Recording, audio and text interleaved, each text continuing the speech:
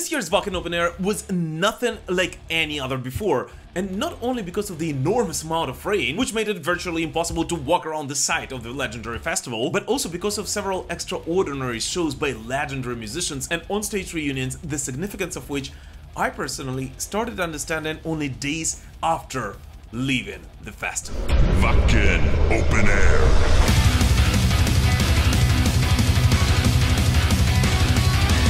In case you missed it, around 30,000 ticket holders from all over the world were not able to attend this year's Wacken Open Air, as the festival has almost gotten cancelled, putting its famous motto "rain or shine" to question. No, seriously, I was driving through Germany already amidst the heavy rain and texting the festival organizers and all of the musicians I knew who were supposed to perform at Wacken Open Air this year, and I was just like, tell me if it's getting cancelled, and I was actually this close to turning around and going back home. Yes, that's true. Especially after reading that the cars are not allowed to enter the festival premises anymore, while still being roughly 2 hours away from the town.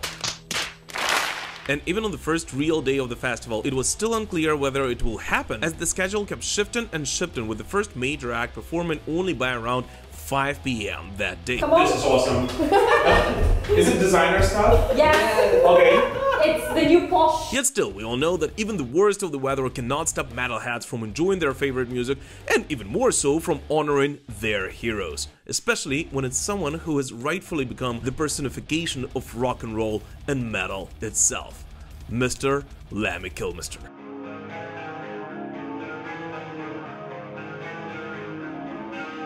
On the first day of the festival, the two surviving Motorhead members, Mikkey Dee and Phil Campbell, headed the ceremony of enshrining Lemmy's ashes at Lemmy's bar in the village of Wacken, next to Lemmy's legendary hat, boots, bass, and a Marshall stack. His spirit's always been here for at these festivals, but now you have a little bit of a physical deal here as well. So people come and pay their respects, you know, for a long time. When Mikkey Dee was a guest on my channel a couple of months ago, he actually pointed out that the idea he and Phil have is to place bits of Motorhead history around the world, paying tribute to Lemmy at all of the big festivals he and the boys enjoyed playing the most. And this ceremony was the second after last year's Hellfest statue opening in the series of many Mikkey, Phil, and the Motorhead estate planned for the future, allowing fans from all over the world to come and pay tribute to the legendary rocker. That was his life, so we would love to help him prolong this, and maybe some other festivals, one in Poland, one in Germany, one in Ukraine, a big Lemmy statue. You have a lot of statues in Kiev, I know that. Yet the culmination of the Lemmy Forever celebration at Wacken Open Air did not come until later that evening, when Mikkey and Phil joined Lemmy's old friend Doro during her headline 40th anniversary show, which reunited not only the two remaining Motorhead members, but also saw Blind Guardian's Hansi Kürsch, Udo Dirkschneider, Anthrax's Joey Belladonna, Holy Moses' Sabina Klassen, Udo John Roth, and many others joining the metal queen on stage. And yeah, I might have actually even shed a tear during one of the songs played that night. Everything changes.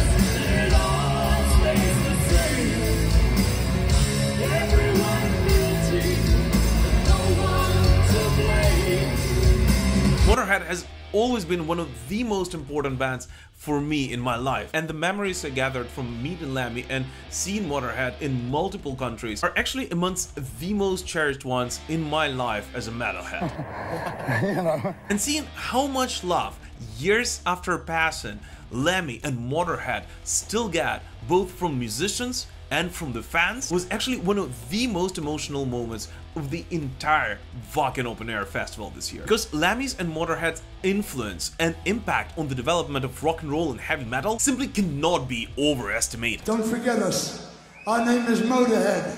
We play rock and roll.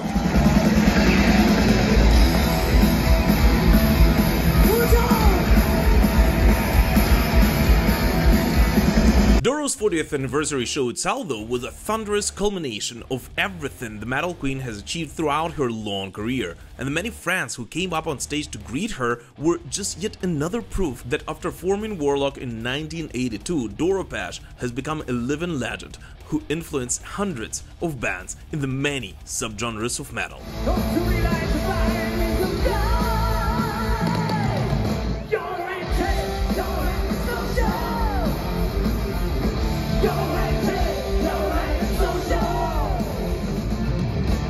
actually the very first time that I've seen Doro live, and what impressed me the most is how much love this woman has for both her fans and just for heavy metal in general. I mean, those are just the emotions you cannot act out. You can see that even now, 40 years later, she still truly cares about what she does, and what is even more important, still acts as a fan of some of her fellow musicians. Wacken! Wacken!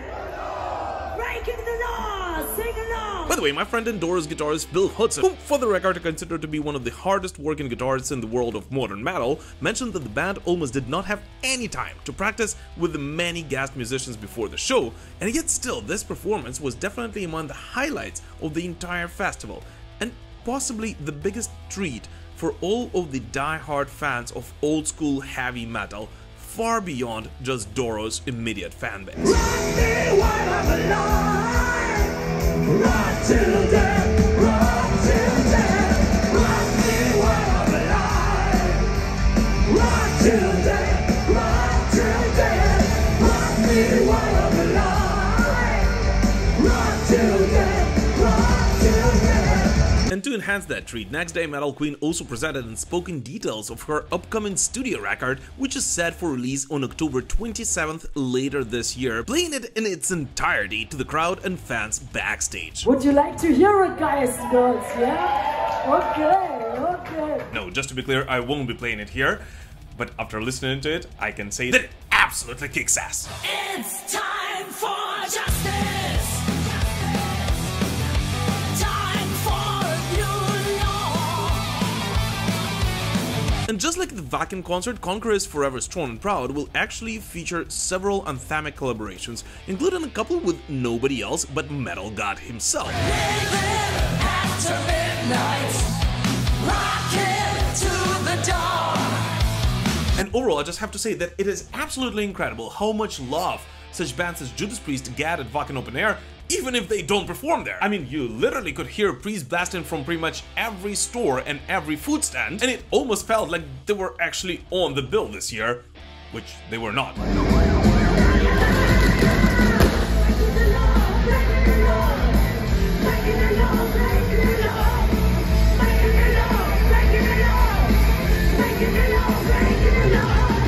And so yes, the remaining Motorhead members' reunion, together with Doro's all-embracing heavy metal celebration, will definitely have a long-lasting impact, not only on those who were able to witness it, but also on the current state of heavy metal in general, as it once again showed that classic metal scene is alive and well, and I simply cannot wait to rewatch that performance when it will come out on a DVD, which I know for a fact it will.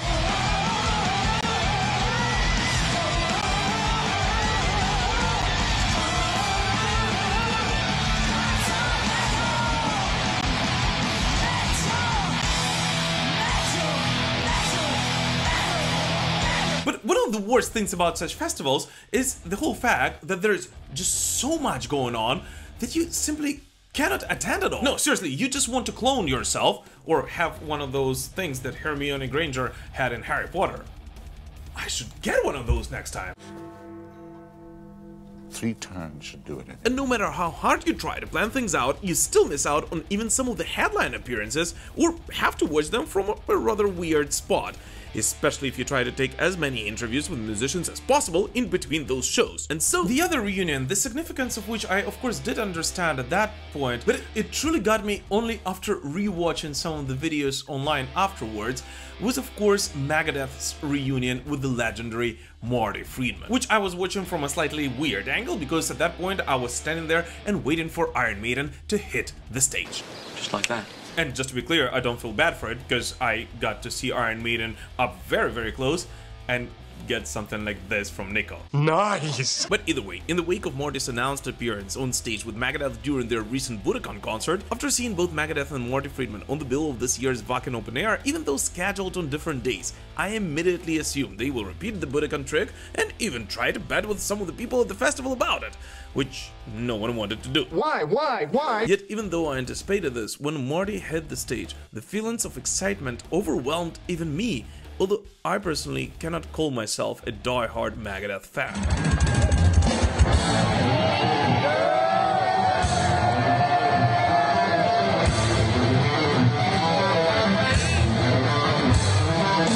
Marty Friedman is a unique guitarist in the world of metal, and seen with how much ease and yet passion he performed the legendary solos, and at the same time how coherent he looked on stage, and not only with Dave Mustaine, with whom of course he had a chance to perform together many times, but also with Kiko Loureiro, who, by the way, in no way tried to steal the spotlight, yet was able to play in great synergy with Marty, was simply enchanting. And I know it might not make any financial sense, as Marty has pointed out before, but seeing how first Iron Maiden and then Halloween were able to look past their differences and combine the best of the different eras with their united lineups raises at least some hope that something similar may happen to Megadeth at some point, especially since this time around Marty performed for longer and actually stayed with the band until the very end.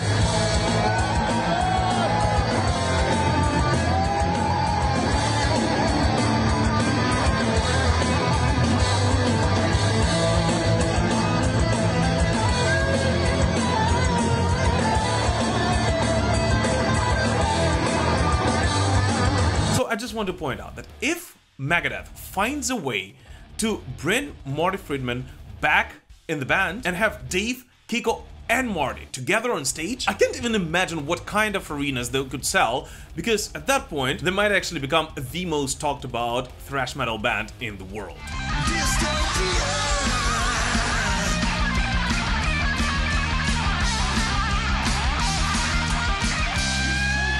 But overall, Wacken Open Air is an extraordinary festival. It is a place where metal truly comes alive and extraordinary things may happen. And this year's reunions, despite a nearly cancelled festival, may have a much longer lasting effect than we may think. And what is most importantly, show once again that metal, in all its forms and interpretations, is more alive than ever. And I just want to once again thank all of you guys for showing so much support for me and so much support for the cause, because of which I went to Wacken Open Air. And once again, I want to thank Rob Halford and Jane Anders of Judas Priest, and of course to the Wacken Open Air team and Ukrainian officials for helping me make that happen. The donations are still coming in, although at a slower pace at this point, so I want to gather everything as much as I possibly can and bring it up to Chernihiv very soon. And after that, I will of course make sure to post a very detailed report on pretty much all of my social media accounts. Which, by the way, if you do hang out anywhere outside of YouTube, please do send me a friend request, because I